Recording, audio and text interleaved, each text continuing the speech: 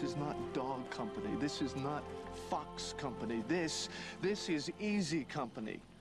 Band of Brothers was a 10-part HBO miniseries that followed a group of men, Easy Company, through the major battles during World War II. It's a human story. It's about a group of guys who were thrown together from all walks of life and needed each other to survive and to count on each other as they went through the war.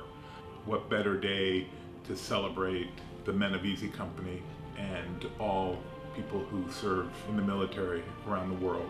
And it's really important that we celebrate the people who have helped us maintain our freedoms and our quality of life. It's a fundraiser for the Greater Cleveland Film Commission.